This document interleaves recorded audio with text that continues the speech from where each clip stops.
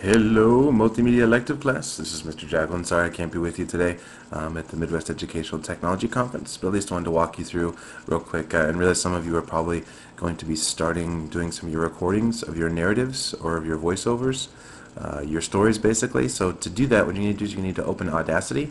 Audacity is up here on your, this for me is on my desktop. I'm going to double click on it. I do already have it open right down here. Don't forget that as we walked just briefly through this, you probably don't remember much, but Audacity is incredibly easy to use. All you need to do is when you're ready to record, just press that button right there which says record. Two things you may want to recognize. You probably can go ahead and you're going to want to record all of your different segments. You may be able to choose them to write them separately, or you want to do them all together. Or more importantly, you may not be able to get them all on one take. Other people in the room may be talking, and it may be better just to speak and record yourself in segments.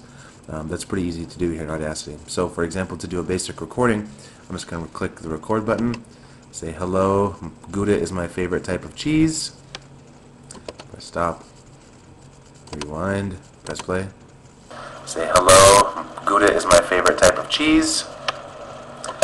Okay, so you get the idea how that works. Now up across the top, this button right here is called my selection tool. If I want to, I can go and I can single left click, and then I can delete by pressing the delete button, delete that stuff that I don't want. I can even do that inside of my text. So using my zoom tool, if I zoom in real close right here, I could even select and take out very small portions of text right there. And you're probably wondering, why do I have two bars here? What I have look like I have two tracks. There's really aren't two tracks. This is called a stereo track. That's a left and a right side. If I use a mono track, I'll only have one. The stereo is a left and right. So that's my tool right there, the selection tool, and now I can delete. The last thing I'll show you real quick is this is called your time shifting tool. Now, time shifting tool allows you to move your track forward or back depending on where it is in location. I'm going to zoom back out here. Okay, zoom back out. I'm going to go ahead and I'm going to record something else. Gouda is my favorite type of cheese. Colby Jack is also a crowd favorite.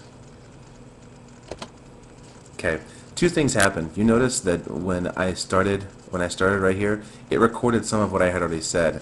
I wanted to have, what would have worked is if I'd have pressed mute and then I would have recorded. I wouldn't have heard that at all before I'd gone. So let's go back and hear what it says. It sounds like. That's my favorite type of cheese. Colby Jack is also a crowd favorite. Okay, so I can see that everything from here back is just a repeat of what I'd said above. So let me get to that. Now you'll notice if I try to play this,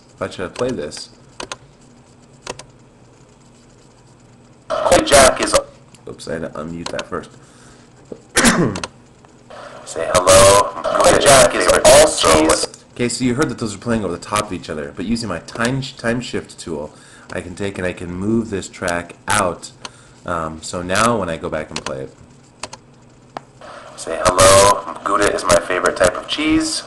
Jack is also a crowd favorite. Okay, so what I'm going to do now is I'm going to go and save it. And here I have these are just called different tracks. So if I wanted to keep myself sane, I could go and I can name this track, you know, and I'll pop this Gouda. I don't even know that's how you spell Gouda, but that's there. And I'll name this track Colby Jack. Okay, so that just gives me a little more clarity. The solo button basically says make the track that's solo only play and mute everything else. That's just what that button does. So from here I'm going to go to File Save. Now there's one thing I really want you to extra special pay attention to here, and that is how it saves.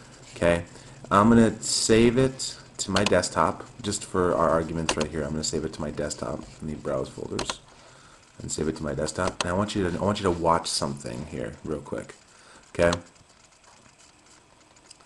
save to my desktop as it goes here, because there are two things that you're going to notice about this. I forgot to label it. Cheese. So there are two things you're going to notice immediately about it.